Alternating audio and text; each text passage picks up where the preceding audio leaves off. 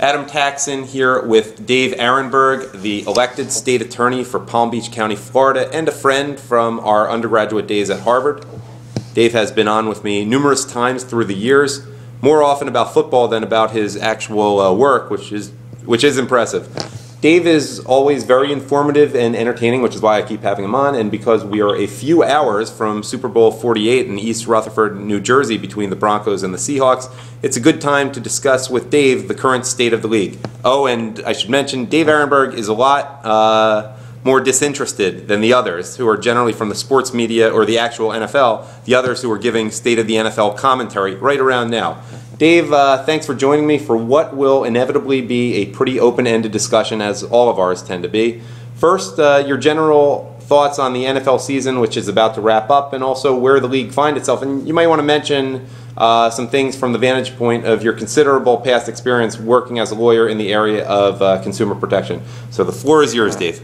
Well, it's great to be back on, Adam, and happy Super Bowl day, and I say that as part of fair use in a non-commercial way, because I don't want the NFL to sue me for using the name Super Bowl. I was driving by a sports bar the other day, and it had, "Watch the big game here." Well, you know why they have to write that. They can't write Super Bowl because it's a trademark name, and the NFL could instigate a legal action if you are using the term Super Bowl and you don't have a license.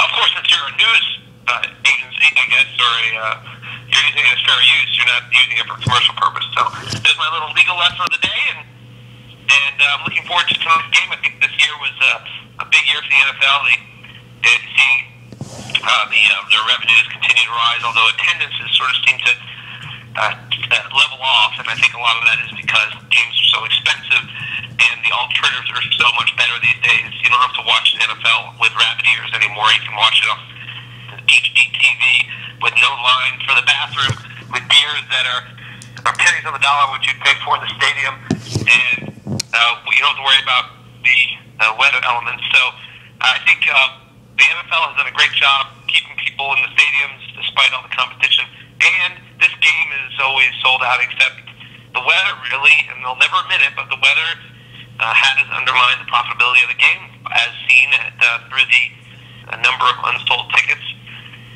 And then finally, what's interesting is, from what I've been hearing, is that normally when there's an NFL Super Bowl, in a city like Indianapolis or anywhere else, even Miami, I can experience that firsthand, the NFL takes over the city. But New York has swallowed up the Super Bowl. New York is such a huge town with so many things going on that even the Super Bowl has not dominated New York City. You don't walk around the streets seeing people in Broncos or Seahawks colors. You see people doing what they always do in New York at this time of year. It just happens to be yet one other event going on in the city, and even though it is in New Jersey. And so overall, I think the NFL is strong. I think that it could be better. I think the greatest challenge in the NFL is the brain injury, CTE, concussion lawsuit that the judge recently rejected the settlement for, and that to me is the greatest challenge. But other than that, I think they're doing fine. Yeah, well, I mean, let me just touch on the unsold playoff tickets. Now, it was extremely cold. Philadelphia sold out, but I don't think Philadelphia was as cold. Wild Card weekend, they had trouble selling out the tickets in Green Bay, Cincinnati, and what was the other wild card city? I don't remember off the top of my head. But they had some trouble selling out. But you seem to think it's just the weather, and also the fact that those teams had been in the playoffs for several years, so Wild Card weekend, with the exception of Philadelphia, that Wild Card weekend wasn't that big a deal. Do you agree with that? Yeah. And also the alternatives. TV has gotten so good, the coverage has gotten so good with the technology and the HD TV and being able to watch it anywhere on your phone. In fact, that there's a lot of alternatives. You can go out golfing and watch the game. You can watch it from the best seat in the house, which really is in your living room. It's tough unless you're really motivated and you have money. If you have money, it's tough to really to go to these games because they are expensive. Parking is a mess. The commute is always difficult, and if you want to bring your family, I mean, my gosh, so expensive. And then you don't want to also have to deal with drunk, unruly fans that are ruining your night and day there and threatening you and your children. So these are the type of things the NFL has to deal with. And that's one reason why now they have more Wi-Fi in the stadiums, and that's why they have instant replay reviews on the big screen. They used to not let you see what the referees were looking at on instant replay. They didn't want to embarrass the refs. But now they have to, because every time they don't show something, the TV at home, the viewers at home watch it, and that's another advantage of watching it at home. So the NFL is trying to compete with their own TV markets, with their own TV stations, and the fact that attendance at least is stabilized shows that they're doing okay at it, and NFL is still the number one sport. I think that's not the greatest challenge. The greatest challenge is the concussion issue, not the challenge of TV. Yeah, let's talk about that. Joe Namath had some commentary about that the human body was just not meant to play football as it is played today, and he's talking that a lot of the defensive players were a lot smaller when he played, though he had injury problems himself, which curtailed his career somewhat. And sort of a contrast to that is a famous constituent of yours in Palm Beach County, Rush Limbaugh, has been decrying what he calls the wussification of the game a lot this year. He says, for one thing, he's not convinced that the concussions have been proven by, the brain trauma has been proven by science, but that's another matter. But whether it's unavoidable or not, that the lack of being able to hit people the way you used to just makes it not as exciting a game. He calls it, again, wussification. I wanted to know what you thought of this. He's not the one that really onset Alzheimer's. Right. To me, it's easy for him to say, but you have people who really are dying at a younger age. I mean, look, you have Junior Seau to I'm blanking on the center for the Pittsburgh Steelers. Mike Webster, right? Webster. Sorry, Webster. Yeah. You have these guys who were long-time NFL studs who became, and you have to. I'm sorry. Even was it the guy from Chicago, the defensive back who committed suicide? Dave Dwerson, was that? Dwerson. Yeah. Dwerson. Yeah, there you go. I mean, the problem is, this is real. CTE is real, and the NFL was skeptical of it for years, and then through the efforts of Chris Nowitzki and others to try to bring this to the forefront, they finally compelled the NFL to sit at the table with them, and then the NFL reached a settlement agreement, which was thrown out by the judge because it looks like it's too low, and they're going to have to negotiate again. And I really think that this is real. This is not just, this is the game we always knew, and now it's just our new self-esteem movement where, we're telling everyone to wear ballet slippers. No, this is real. People are dying, and something had to be done. And if nothing else, then for the future of the NFL, because if you want the NFL to continue as a viable entity, you can't have 4 players dying of early onset Alzheimer's. True. Yeah, I mean, it compromises the game somewhat. I don't know what the answer is, but I thought you might have some thoughts on that. Now, you were in South Florida, and you're a diehard Dolphins fan, and the Dolphins are almost never in the news in recent years for their play, unless it's for extremely bad play, which was the case in 2007. It was 2007 or 2006? 2007. Pennington year? No, I'm talking the year they were almost 0-16. They were one lucky pass away. When they beat Baltimore in overtime, yeah. They were 1-15. Yeah, but I believe it was 2009. They were in the news. No, that was 2006, or was it 2009? No, maybe you're right. It was 2009. I don't remember. No. It was the year before the Patriots went undefeated. 2006. It was the same year the Patriots. Yeah, 2007. Sorry that you had to listen to this. Whoever's listening, but they were in the news quite a bit this year with the Richie Incognito and Jonathan Martin situation, and you had some pretty harsh words for Martin in particular, and there were some new revelations this week, which I guess are confirming of the general opinion you had, and I'm just wondering if you could talk about that a little bit. Well, it's not a surprise to me that you saw that it wasn't reported early on that there was a back and forth about drugs, back and forth about a lot of things that sort of cast a shadow on the belief that Jonathan Martin was some innocent bullied victim. It turned out that it was a lot more of a two-way street here, And so I'm not surprised by that, because that's why Jonathan Martin didn't get a lot of sympathy here in South Florida. In speaking to people, I thought there were more people on Incognito's side than Jonathan Martin, and certainly his teammates were all on Incognito's side, to a person. And that's also the African-American players, too. We're all with Incognito. And so that, to me, showed that the media, there was a disconnect between the media reports and what was really going on. And to me, it looked like it was back and forth. Not pleasant language, but you have locker room stuff that goes on in, I would say, every other locker room. And so to pretend that the Dolphin locker room is somehow so much worse than everywhere else is a joke. It's ridiculous. And that's why you don't see other players speaking out on this. You see former players or former, you used to be Tony Dungy speaking out and others, but you don't see current players, because they know that this kind of stuff goes on all the time. And so I am not, I'm not one to start jumping ahead of the curve and saying that Jonathan Martin is a saint and is a victim, and he will be welcomed back in open arms. No, he's not going to be a Miami Dolphin again, and he may never even play in the NFL again, because other NFL teams, do you want this sideshow? If you were a good player, I guess you could accommodate it, but he wasn't a good player. He was not a good player, and you see that he's someone that other players are not going to trust fully. Is he going to secretly record their conversations? Is he going to save text messages and then bring them out to the lawyers or to the media when it's convenient for him? So why would you want to bring him back?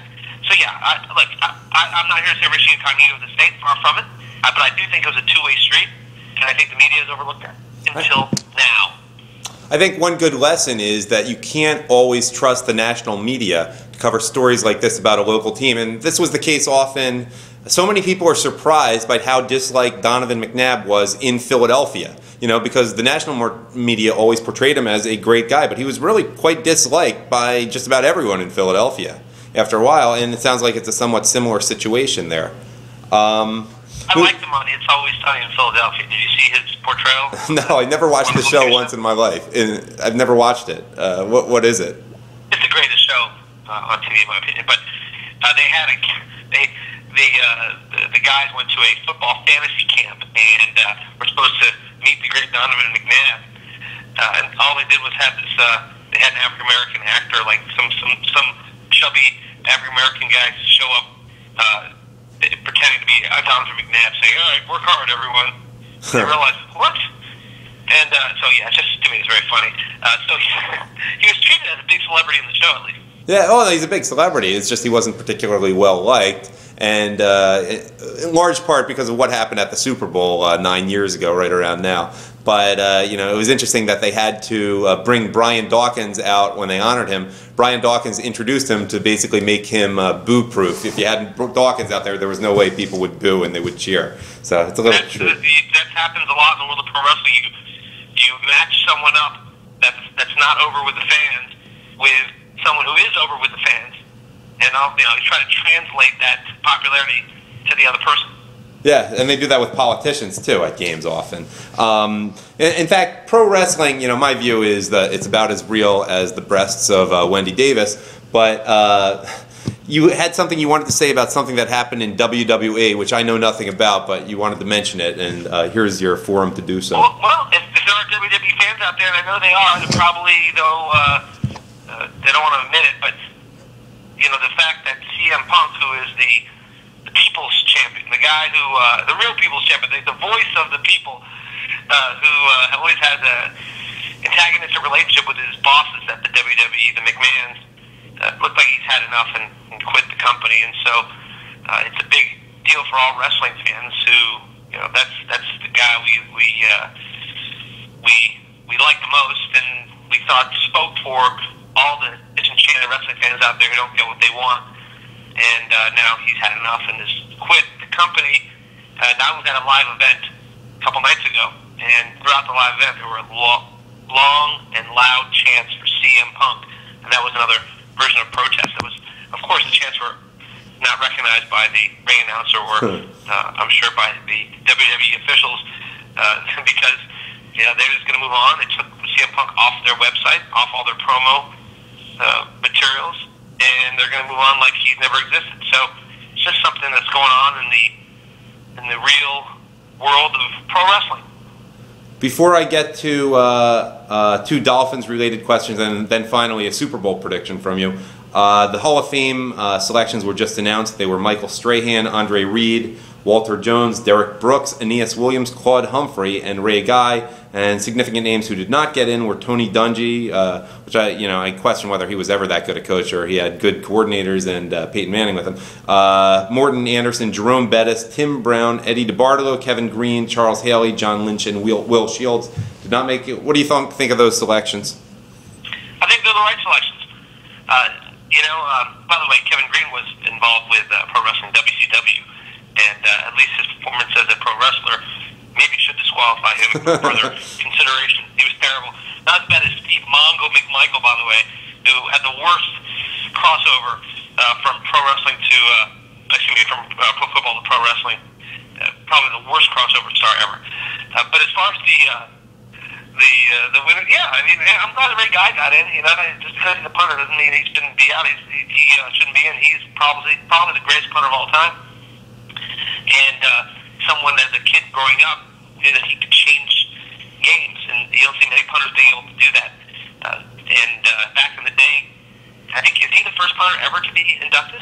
I think he is. Remember, what's his name? The guy who was on Minnesota, the controversial guy, Chris Cluey. One of his issues was that Ray Guy should be in the Hall of Fame. Yeah. Well, I think that was a good choice.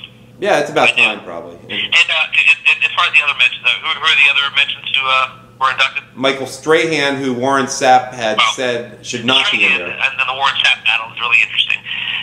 Warren Sapp is right on one thing. I got to say this about Strahan. I've met Strahan. He seems like a nice enough guy. I only met him briefly, but the thing is that his stat record will always be tainted. It will. It's just a fact.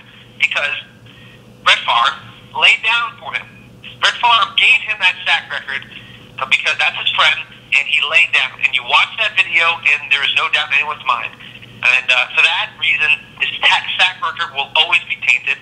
And, I think that's bad enough that Brett Favre laid down for him, but then Strahan acted afterwards like he really had accomplished a sack record. He was in tears, and he was jumping around, and it was, the whole moment was totally destroyed by the fact that it was a hollow sack, a hollow victory, and now a hollow record. And Strahan might well have sacked him or have gotten another sack in that game anyway, and gotten the record legitimately. Favre did him no favors. He tried to help a friend out. He did him no favors. And everyone knows it was a lay down. And that really hurt the integrity of the game. That's like when in women's basketball, college basketball, I guess it was Dave Gavitt who did this, who allowed this to happen. Although, if it weren't Dave, I apologize. But it was when there was a woman who was injured and had to get the record. She was 2 points away from the all-time scoring record, and she was injured and could not play.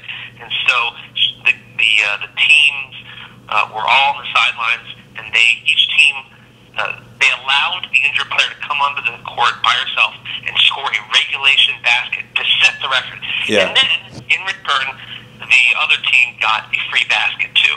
And to me, that was one of the biggest disgraces in college sports I've ever seen. Yeah, that sounds that way. Well, it's almost like Peyton Manning's passing record this year. I don't know if you remember, but there was a 7-yard pass, which gave him the single-season passing yardage record over Drew Brees, which really was, or there was a pass earlier in the game that enabled him to break the record when he did. That really was a lateral, but they gave it to him anyway because he came out of the game in the second half thinking that he had the record. He would have inevitably broken it anyhow, but it's a little bit fuzzy there. Well, that sounds pretty shady in itself, but, it's not like they stopped the game and the other team laid down while he got the passing record. So I would say that the college example is still worse. But yeah, if that's what happened with Peyton Manning, then yeah, shame. That's not right. Yeah, you can't blame Manning, obviously. No, but it's just all the process. And speaking of Manning, to shift to another thing where I know you have a bias, being a huge Miami Dolphins fan, but if the Broncos win tonight, it's a pretty strong case for Manning being the greatest quarterback of all time. And what do you think of that? I mean, where does Marino compare? Obviously, he doesn't have the postseason record even that Manning does, but... Well, I mean, look, I'm a huge Dan Marino fan, but I realize that he didn't win the Super Bowl, even though he didn't play with good defenses. He didn't play with any running game. And, he was a one-man band for a while, although he did have a great coach, of course. I think that you can definitely make the argument that Peyton Manning is the greatest of all time if he wins the Super Bowl today. Tom Brady had 3 out of 5 Super Bowls, but Peyton Manning will be comparable if he wins today. And he also had that big win over over Brady to get into the Super Bowl. Although I do think Brady wasn't himself. He was missing passes. I think he felt the sickness that he had from the days before. I think that it carried over into that game because he wasn't right. But yeah, I think Manning deserves this too. I like him a lot. And by the way, I think he's sort of a conservative, is what I hear. Is that right? Is he one of you? I honestly don't know about his politics one time. In fact, I had heard that a little bit about Brady earlier in his career. And in fact, I was once on the air with Rush Limbaugh about that issue. It's funny and it's a digression, so I won't talk about it here. But I don't know. My guess is Russell Wilson certainly is, given his pretty strong Christian beliefs. But I really don't know much about Manning's politics. I imagine he keeps it to himself and really doesn't think about a whole lot other than football.